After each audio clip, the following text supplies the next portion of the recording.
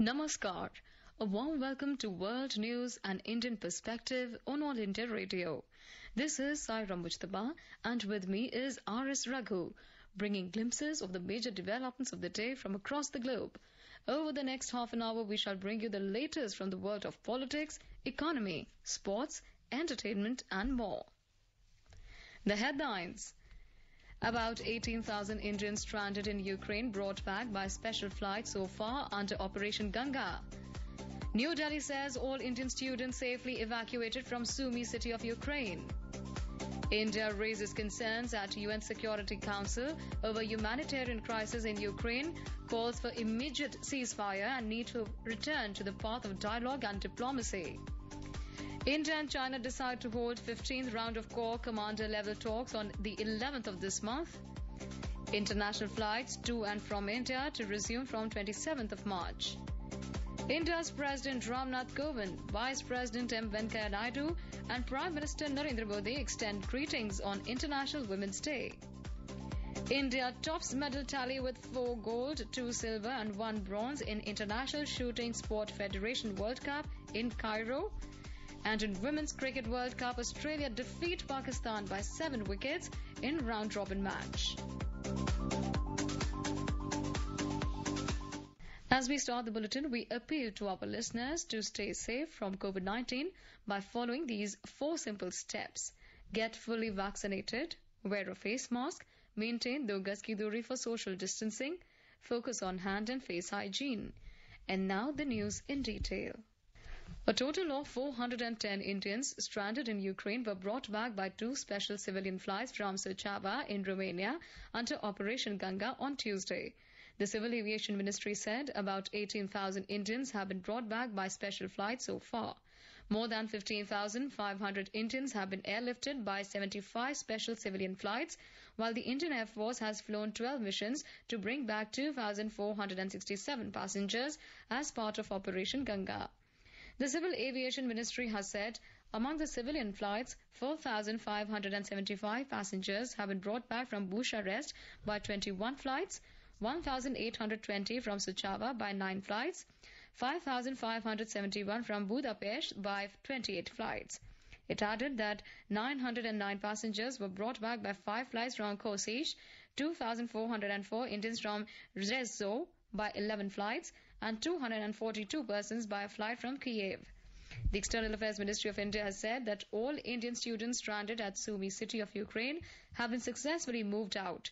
In a tweet, the External Affairs Ministry spokesperson Arindam Bagchi said these students are en route to Poltava, from where they will board trains to western Ukraine. He added flights under Operation Ganga are being prepared to bring the students from their homes. India has said that the worsening situation in Ukraine and ensuing humanitarian crisis deserves our immediate and urgent attention. In the meeting called by United Nations Security Council to discuss the humanitarian crisis in Ukraine, New Delhi said that an estimated 1.5 million refugees have sought shelter in neighbouring countries of Ukraine over the last 11 days. In his speech at a council meeting on Monday, India's permanent representative to the UN, T.S. Tirumurthy, said there is a pressing humanitarian crisis in Ukraine that needs to be addressed expeditiously. The permanent representative said Prime Minister Narendra Modi once again spoke to the leadership of both sides and reiterated India's call for immediate ceasefire and the need for both parties to return to the path of dialogue and diplomacy. He said India has reiterated urgent demand for safe and uninterrupted passage for all innocent civilians, including Indian nationals, remaining in Ukraine. India and China have mutually decided to hold the 15th round of co-commander level talks at the Indian side of Chushul-Molo meeting point on 11th of this month. 14 rounds of talks till now have resulted in resolution of north and south bank of Pangong Tso, Galwan and Gogra hot spring areas. Defense sources said both sides will now focus to achieve resolution of balanced friction areas. They said recent statements by both sides to find a mutually acceptable solution have been encouraging and positive in nature. International flights to and from India will be resumed from 27th of this month. The Civil Aviation Ministry had suspended the regular international flights in March 2020 in view of the COVID-19 pandemic. The ministry said after having recognized the increased vaccination coverage across the globe and in consultation with the stakeholders, the government has decided to resume scheduled commercial international passenger services to and from India from 27th of this month. The suspension of scheduled commercial international passenger services to and from India thus stands extended till 23:59 hours on 26th of March, and air bubble arrangements shall accordingly be extended to this extent only. International Women's Day is being celebrated on the 8th of March today. The day is observed every year on this day to commemorate the social, economic, cultural and political achievements of women. The day also marks a call to action for accelerating women's equality. We have a report. The theme for this year is #Break the Bias. As part of Azadi Ka Amrit Mahotsav, week-long celebrations to mark International Women's Day are also been held since the 1st of March in New Delhi. The week-long events culminated with the conferment of the Nari Shakti Puruskar for the years 2020 and 2021 by Indian President Ramnath Kovind at Rashtrapati Bhavan on Tuesday. In all, the awards were conferred on 29 outstanding women achievers in recognition of the exceptional work towards empowerment of women, especially the vulnerable and marginalized. The awards ceremony for the year 2020 could not be held in 2021 due to the prevalent situation created by COVID-19 pandemic. President Ramnath Kovind, Vice President M. Venkaiah Naidu and Prime Minister Narendra Modi have greeted the people on International Women's Day. In his message, President Kovind said women are making exemplary contributions in all walks of life. Vice President Naidu called upon people to collectively strive to build a gender-neutral world by ensuring that women are not discriminated against in any form. On Women's Day, Prime Minister Modi has saluted the Nari Shakti and their accomplishments in diverse fields. Mr. Modi said government will keep focusing on women empowerment through its various schemes with an emphasis on dignity as well as opportunity. Abhishek Mukhopadhyay for World News. In today's Hotspot section, we bring you a discussion on International Women's Day.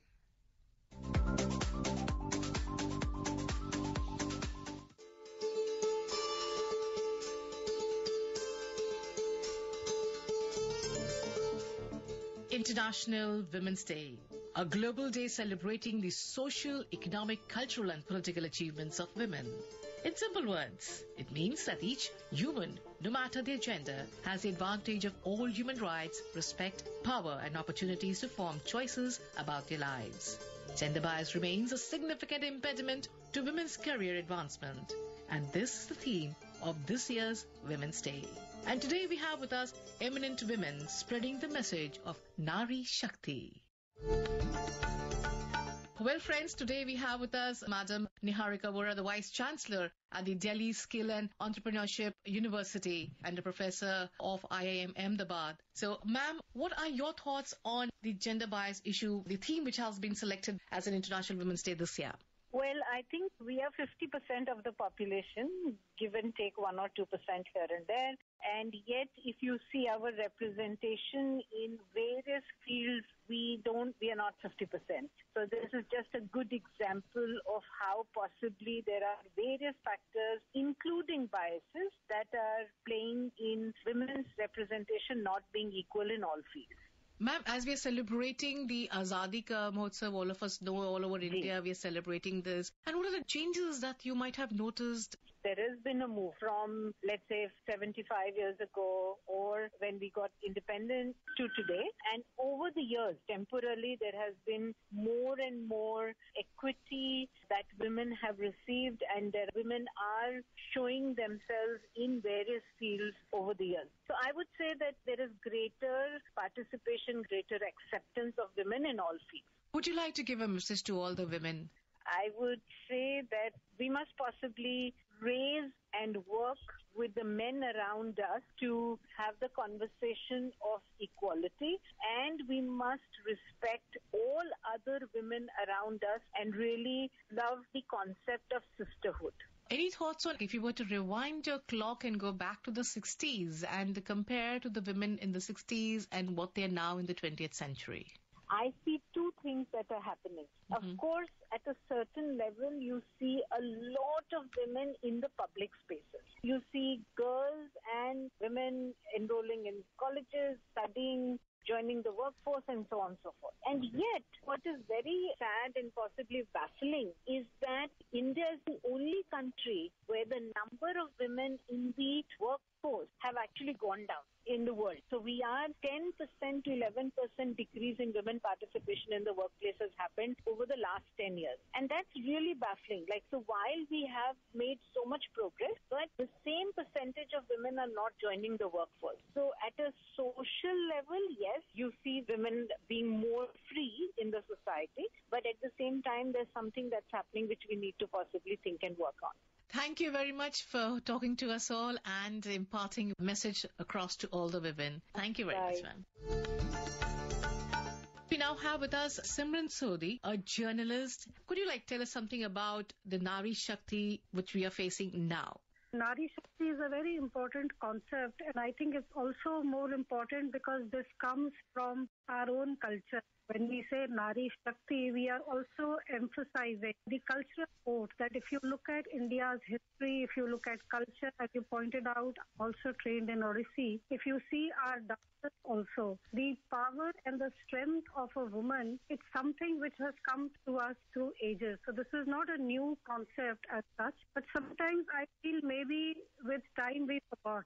And it's time to, one, recognize our own roots and recognize the fact that the strength of a woman or Nari Shakti has been a concept in our culture and in our thought process forever, and that's something that needs to be relooked and reworked on. You as an author, do you reflect that in your writing? Yes, very much. The fact that I'm an author also comes from the fact that as children, we were very encouraged to read, to write, our parents. That is something I would like to reach out to every young woman today, that read and write and develop your own thoughts. It will give your own personality, and then you decide how you want to take it forward. Thank you very much, Simranji. It was a pleasure talking to you, spreading a beautiful message on Nari Shakti. Thank you very much.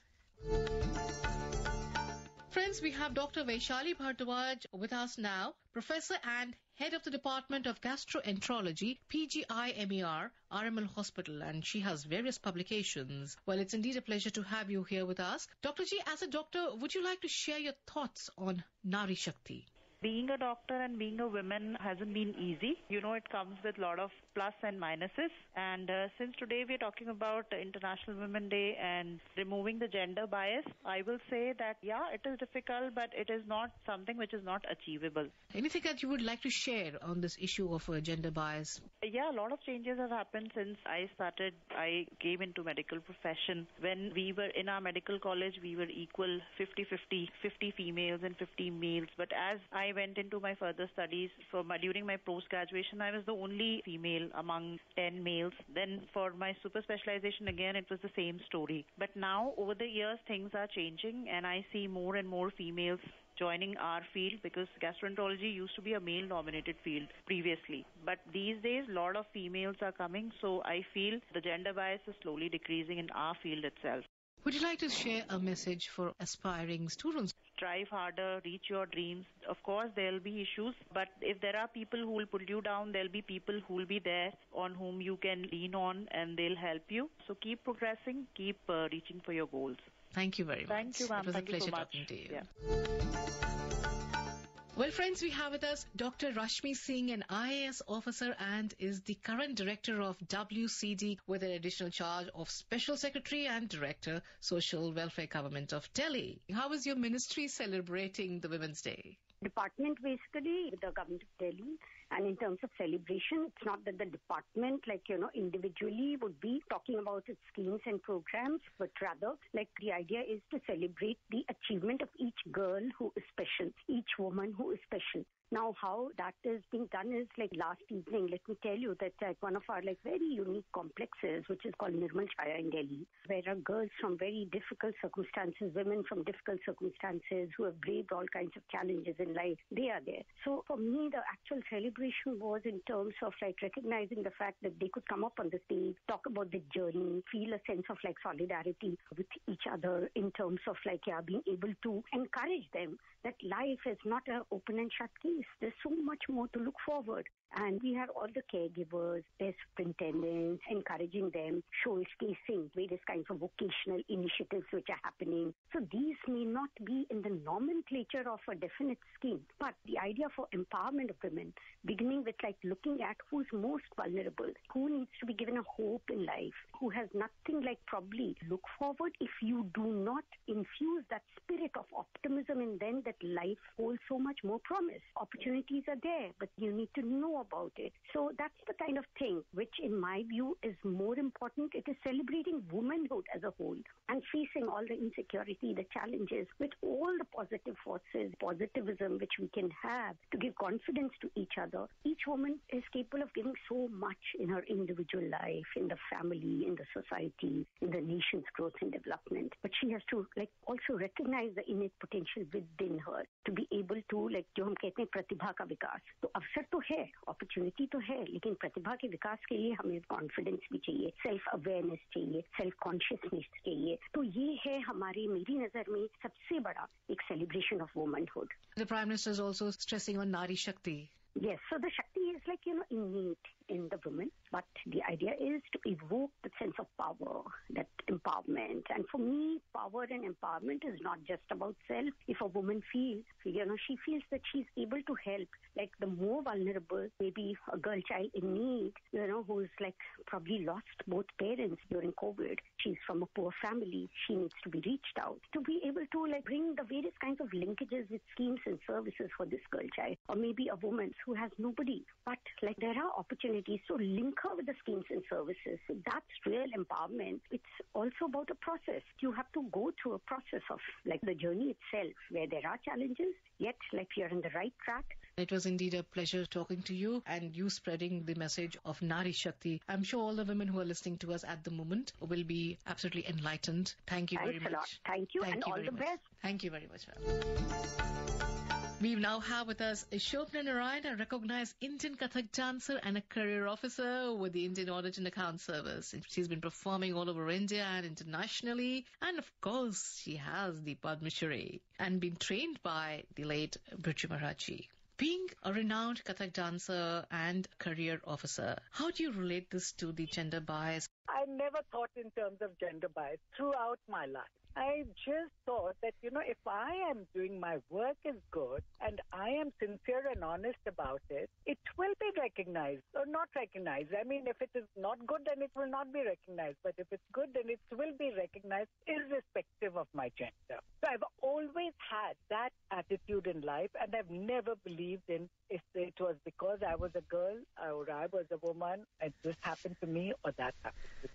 I feel that in society, if I go with a preset mind, that means I'm showing my own weakness.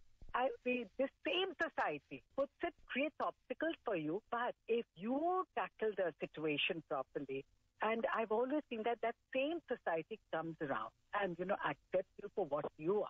You as an eminent woman would like to spread the message of Nari Shakti. Nari Shakti comes from within. There is a Shakti within each one of us. And it is for us to recognize it. It is for us to develop it. First of all, we have to learn to understand our own positives and pressing on the word our negative. So we have to work on our negatives so that we make it more, sort of work on it towards a betterment. And that means that we just stay on our positives. That also has to be honed and polished. That was indeed a very beautiful message to all our listeners. Thank you very much for giving us your precious time. Thank you. Women empowerment, Nari Shakti, overcomes all barriers of gender bias. All that is needed is to mobilize not only the civil society, but all of society. It is time we all see gender as a spectrum instead of two sets of opposing ideals.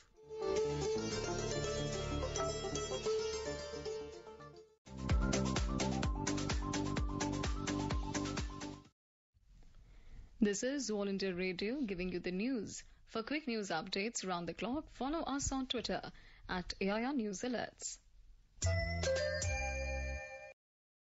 Welcome back to World News. Prime Minister Narendra Modi has said that Indian economy is once again picking up momentum after once-in-a-century pandemic. He asserted that this is a reflection of government's economic decisions and strong foundation of economy. The Prime Minister was addressing a post-budget webinar on financing for growth and aspirational economy. Mr. Modi highlighted that the government has taken many steps to maintain the momentum of high growth in this budget. He said the government of India has tried to accelerate financial and economic growth by encouraging foreign capital flows and reducing tax on infra investment, creating institutions. इस बार के budget में सरकार ने तेज growth के इस momentum को जारी रखने के लिए अनेक कदम उठाए हैं। फॉरेन कैपिटल फ्लोज को प्रोत्साहित करके, इंफ्रास्ट्रक्चर इन्वेस्टमेंट पर टैक्स कम करके, NIIF, गिफ्ट सिटी और नए DFI जैसे संस्थान बनाकर हमने फाइनेंशियल इकोनॉमिक ग्रोथ को तेज गति देने का प्रयास किया है।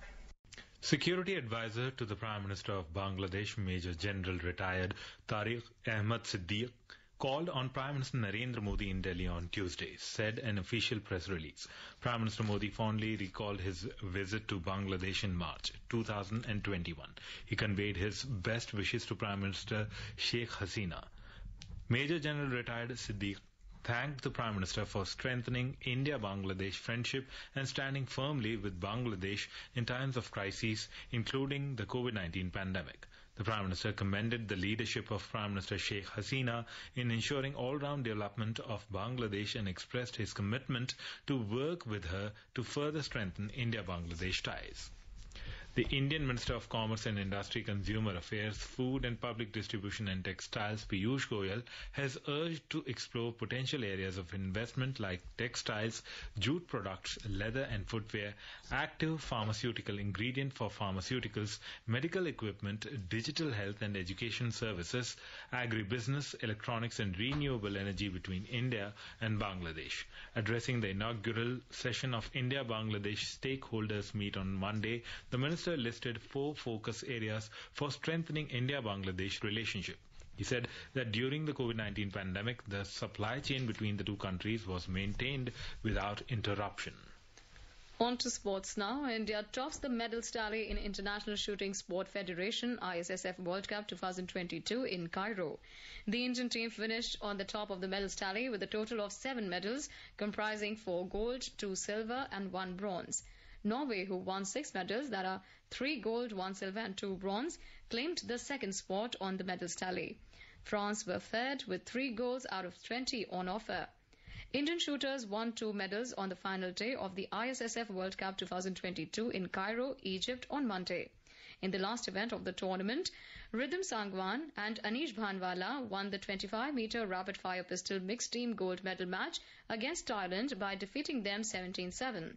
Earlier in the day, the Indian trio of Gurpreet Singh, Anish Bhanwala and Bhavesh Shekhawat lost the gold medal match of the men's 25-meter rapid-fire pistol team competition to Germany 7-17.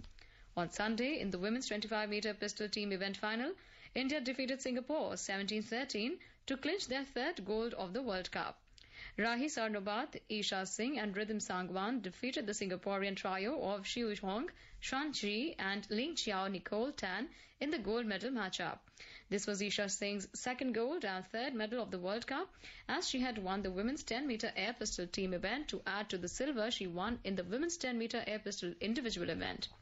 Last week, Saurabh Chaudhary clinched India's 1st gold medal in Cairo. 19-year-old Indian defeated Michael Schwold of Germany 16-6 in the gold medal match of the men's 10-meter air pistol event. In the ongoing ICC Women's World Cup, Australia defeated Pakistan by 7 wickets in the round-robin match. Chasing 191 runs set by Pakistan, Australia overhauled the target for the loss of 3 wickets in 34.4 overs. Earlier, Pakistan were restricted to 190 for 6 in the allotted 50 overs due to Australian spirited bowling performance. With the win, Australia have rose to the top of the standings, while Pakistan are last in the standings after remaining winless from their 2 matches. And now a report from the business world. Recovering from early losses, the Sensex climbed 581 points or to settle at 53,424. The Nifty added 150 points to finish at 16,013. Among global markets, Asian stocks declined following overnight fall in the US share markets. China's Shanghai Composite Index lost 2.4%, Japan's Nikkei 225 tumbled 1.7%, and Hong Kong's Hang Seng plunged 1.4%. Singapore's Straits Times ended 1.2% down and South Korea's Kospi fell 1.1%. European share markets were mixed in intraday trade. Oil prices climbed more than 2.5% as the United States said it was willing to ban Russian oil imports, stoking investor fears over inflation and slowing economic growth. In intraday trade, Brent crude was trading around $127.10 per barrel. Back home, gold prices rose 410 rupees at multi-commodity exchange for April contracts. The precious metal was trading at 53,930 rupees per 10 gram. Silver prices also climbed 1,350 rupees to 71,320 rupees per kilogram for March contracts when reports last came in. And in the forex market, the rupee appreciated 6 paisa against the US dollar. The domestic currency settled at 76 rupees and 92 paisa per dollar. Anubha Rohatgi for World News, All India Radio. And now let's take a look at the major developments around the world as reported in the foreign press. First, let's take a look at the press reports on China. Reuters reports that China and India should help each other accomplish goals instead of draining each other's energies, Chinese Foreign Minister Wang Yi said on Monday. Xinhua reported Chinese President Xi Jinping on Monday stressed running the military in accordance with the law and enhancing the rule of law in national defense and military building. SCMP reported China's foreign minister said on Monday that Taiwan issue is fundamentally different from the Ukraine situation as it is a purely domestic affair rather than between two countries. Sky News headlines, China must end its chilling silence and act to bring about an end to the Ukraine-Russia war, Australian Prime Minister says. SCMP reported the US has warned China that actions speak louder than words after Beijing continued to offer tacit support to Russia while also showing willingness to help broker peace in Ukraine. Now let's take a look at what made the headlines in Nepal. The Himalayan Time reports that the secretary-level meeting of the Joint Task Force of Nepal and India formed to facilitate supply of petroleum products and gas concluded. The third virtual meeting of the Joint Task Force that was formed between Nepal and India in March 2017 in the course of agreement of supply of petroleum products concluded on Monday. Khabar Hub reports that the Nepali Congress NC is conducting a month-long door-to-door campaign for the local elections.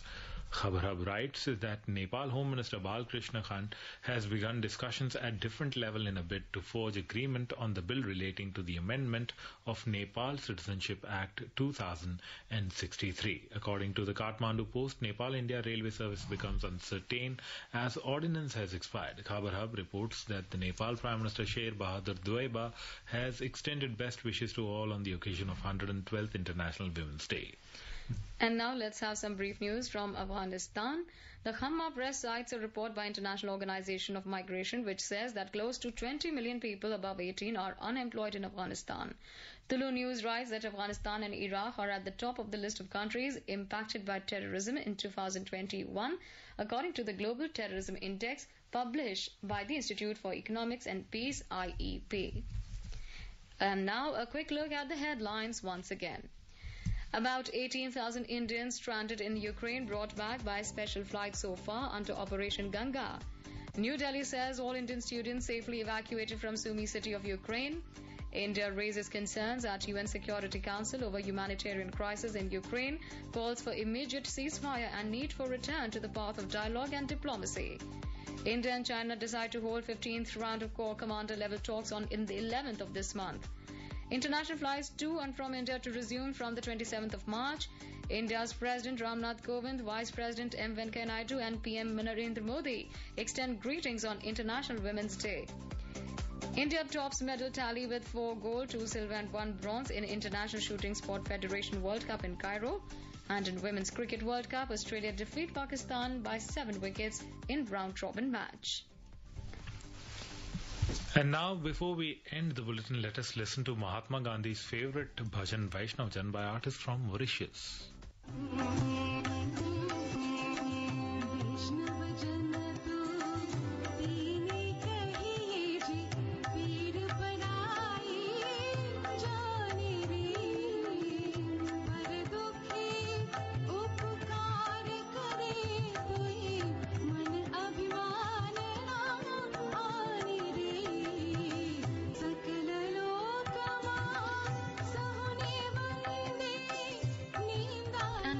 that, we end this bulletin.